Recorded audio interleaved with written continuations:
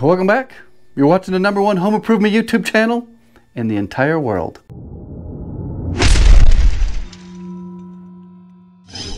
It is Saturday, January 2nd, starting the new year off 2 weeks behind schedule. I was supposed to do this 2 weeks ago, and that is replace all the baseboard in this basement. Something unique about this basement is I have to take out the old, I don't even think they stained it. They just put up raw wood, and it's a very ugly old profile, old style, DIY basement here. Hello. Oh, it's the drum. They got a set of drums over here. So this is the baseboard that I'll be removing. And it does, I mean, this is cracked. It doesn't look like it's got a top coat on it. It looks like it was just stained with no top coat. And I'll be pulling that off. The only problem is they're held on with these tiny little trim head style screws. Because, so I'm replacing some baseboard in a homeowner finished basement remodel. Thought I would share that. Because they framed the basement with steel studs. Now, steel studs are very common in a commercial tenant finish construction remodel. They're non-load bearing walls. All they are is partition walls to support drywall and to run wires through. And that's how this baseboard is attached.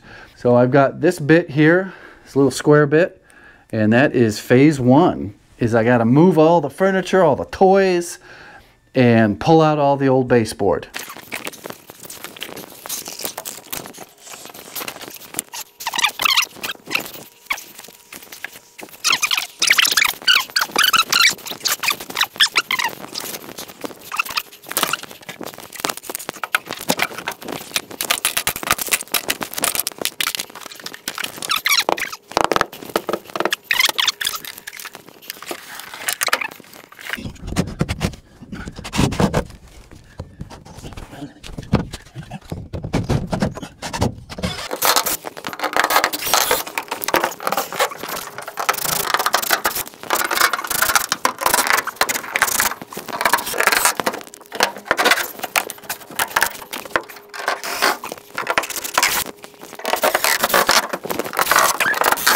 All right, I had to share this one with you. They had this carpet just installed, and this is kind of what happens sometimes, is when they're kicking their carpet in, they just blew right into this wall. I always pre-paint everything. Baseboard, doors, it all gets pre-painted right here in this room. Using Behr, what is this stuff? Behr Premium Plus Paint Primer in one. This is a interior white semi-gloss that has been beefed up. Yes, that is an actual real term used by the Home Depot. It even says beefed up. What that is 2 ounces of KXL. What that does is it puts more paint into here, more solids, so you get better coverage. You get worse coverage if you just went to buy this white paint, because there is room in here to add pigment or tint. And they add white. The spray gun I'm using for latex paint, I've been using for 2 years, maybe 3 years, is the Finish Max Super Extra. This one has been working great for me. Someone asked me in a comment the other day, how do you clean them? I don't really clean them. So I just added more paint to the cup and diluted it with water, mixed it up. I put down one heavy coat because it lays flat. You're not going to get any drips or runs. This is kind of a basic profile for baseboard, a little taller. It comes in a contractor pack. I think there's 120 lineal feet, but it's only 75 bucks for the whole pack. I lay out 4, spray them, let them dry. I'll move them to that room. Then I'll lay out 4 more, spray and let them dry, move them to that room, and tomorrow I will take them to the house. So once I move this one out, I'll just give you a quick example of how I spray the next 4. Since it's winter time, I got this 220 heater. I use this every winter. It's 220, 30 amps. I'm not sure what the BTU is. Maybe about 20,000 BTU. It's loud. Sucks a lot of energy, but that's how I'm going to bring this room up to temperature and get the rest of them to dry faster than this batch. So you may notice that I have a lot of lights over my paint area, and they're kind of out of order right now because I've been moving things around. But I can raise and lower these as I need to. The reason lights are very important is as you're going along, you can easily see how thick the paint is and how it's wetting out. That's basically it. It really helps getting a good consistent coat over whatever you're painting, a door, trim, or cabinet. So this respirator is a little overkill for latex paint, but I got a good deal on it. It only cost me about... Now there's a lot of people out there who have never worn a respirator or grown a beard that say, oh, those are useless if you have a beard.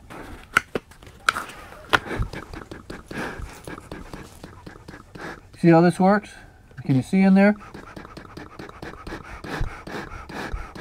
Air goes through the path of least resistance. So if I close these up just by lightly putting my hands on there, watch. What that means is there's a massive suction and the air goes through the path of least resistance, which is through these filters here. All right, these are the last two. Let's get them done. Whoops.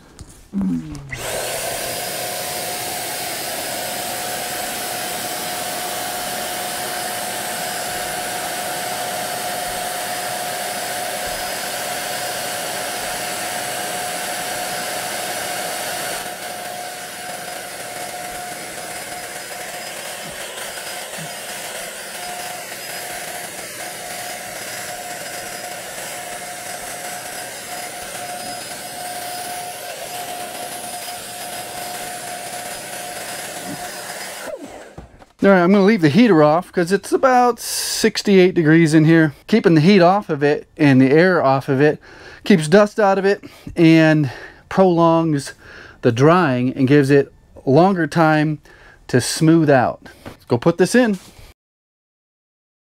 This is where things get fun. You get a lot accomplished in a short period of time. We're going to use a coping saw for all of our inside corners. So for this wall here, I'm going to measure from that wall to this wall.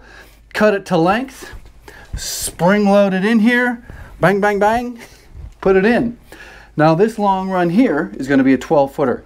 So when it comes into this one down here, I'm going to cut the profile of the baseboard with coping saw. Real quick and easy to do.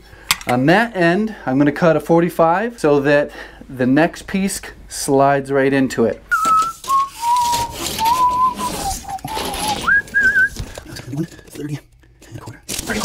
So I got my baseboard stacked up here, saw right here. This is kind of my work room. Those of you who have been following and have seen past videos do quite a bit of work at this house. And this room is kind of designated where I do my cuts. I save a lot of time and make a lot more money just doing my little chops right here.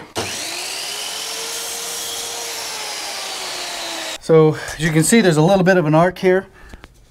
Move close to the wall, just enough to kind of give it a little bit of a spring, and then settle it down onto the carpet. You don't need to jam it down on the carpet. I'm using a 15 gauge cordless nail shooter. 2.5-inch nails, way too long for this application. There's no wood back here. All I got to do is go through 1/2 inch of wood, 1/2 inch of drywall, and through like, I don't know, 18 gauge galvanized studs. But does a good job.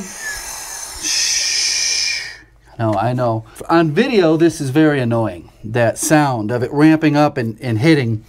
You can go pretty quick with this. You can go bang, bang, bang, bang. I kind of don't need to go that fast, so I kind of slow it down a little bit so I don't quite go bang, bang, bang, bang. And Handyman just keeps talking too much. Need to do more work. Okay.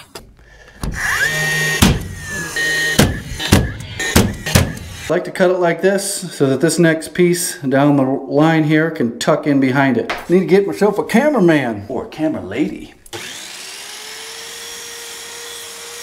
Flip the board completely around, and this is the end that's going to butt into the piece I already installed. It's going to butt in just like this. So what I got to do is put this up here and just trace the profile. So I'm going to, can you see? Come straight down, follow this line, and then straight down like that.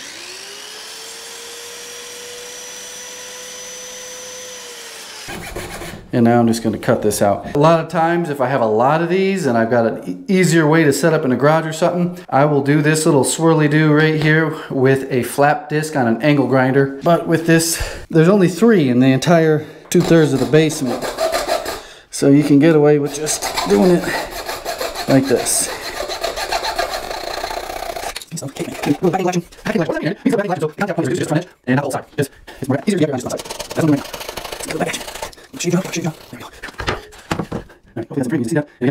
This first one is tucked way in behind this pipe here.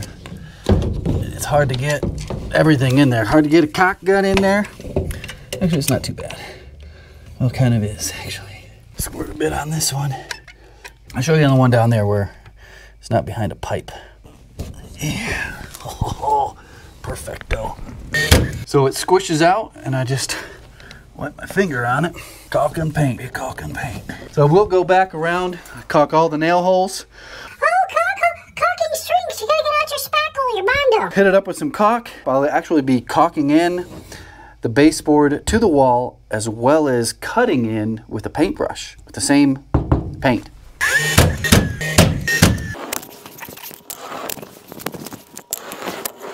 So this is the next 12-foot run, and it's gonna go straight into that wall. And this is where I'm gonna cut another 45 going this way. I just line it up here, mark that line, just a very slight spring to it, meaning it's gonna be just a hair longer, because you don't want this prying this off the wall. My first cut, I'm not going up to that line. I'm gonna cut a little long, and I'm gonna see how close I got to that line.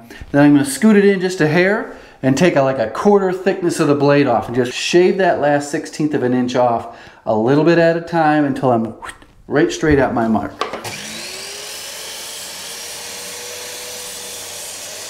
I'm gonna put a little caulk right on this front edge here, so that when it squeezes in, it pushes out, and then I just swipe it.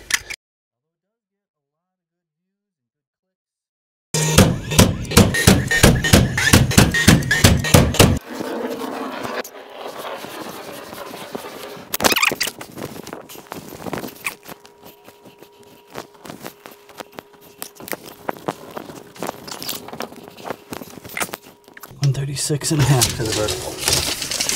It's a cunny hair longer than 136 and a half. As you can see, it is just a longer than 136 and a half. You can spring this in and it pushes it tight. Squeeze a little caulking in there. There we go, a little caulking. Spring loaded in there. What is this thing? Nice and tight. You can see how that little ripple of caulking squeezed out of there. So I can just swipe that up and wipe that out. And again, I'm going to go through this and hit all this with paint.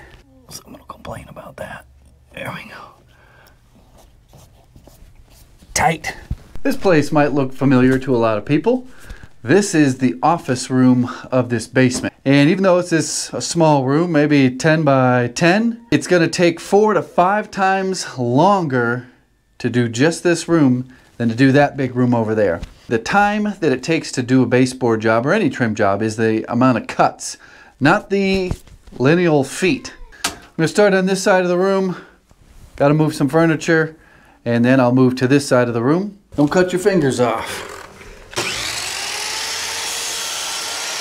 Now I've got 15 and my 18 gauge over here. Sometimes when you're trying to get these to fit tight and you use the 15 gauge, it just whams into it so much it kind of puts it in a spot you don't want it. Ugh.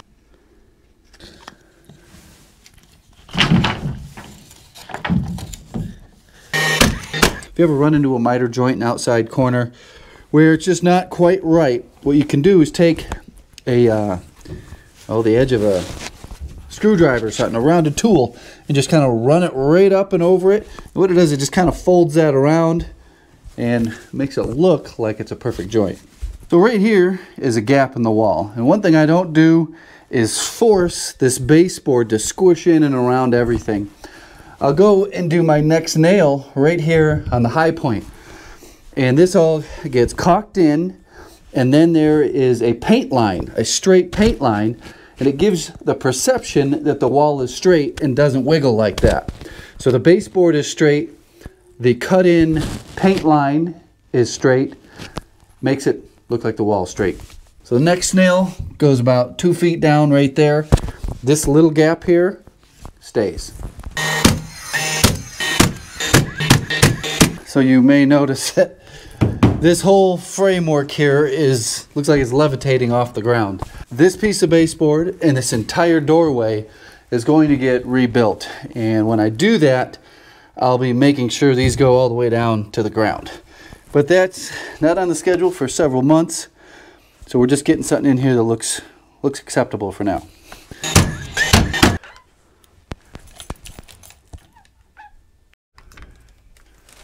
So this is what it looks like when it's all put back together. Yeah, it's hard to see everything. Most baseboard gets covered up. Jesus. We've got base under there. Had a few zigzags behind this door over here. There's no lights. Door zigzagging going around there. That wasn't too bad. Okay, hope that helps some people out. Little tip here and there. Sometimes it just helps watching somebody do it and telling you that it's pretty darn easy. Because a lot of people are afraid of doing stuff like this. I get the emails every day. I actually had one from a lady saying that her and her husband have been trying to remodel, I think it was their master bedroom, for 2 years. And they are to the stage of putting baseboard and crown molding in. And she's super anal. And he isn't. He just wants to get it done and in. Man, I'm not sure if it's painted or if it's stained wood, but she wants everything super tight. And you can get it super tight. There's a couple extra like protractors that can give you very accurate angles on the baseboard. On crown molding, it's very important on stained wood to get very tight joints. That brings me to, what did I charge? Turnkey price was $12. Not bad. You might say, oh, I thought you would have charged a lot more. Nope, not that much. $125 in materials in 4 hours. That's the type of pricing you can get when you work for the customer. This is some of the general talk that is on my Handyman Business YouTube videos. I'll leave a link in the description for the other YouTube channel, the Handyman Business YouTube channel. Leave your questions down below and I'll be sure to answer them. Leave your safety concerns. Safety concerns are my favorite types of comments. Goodbye.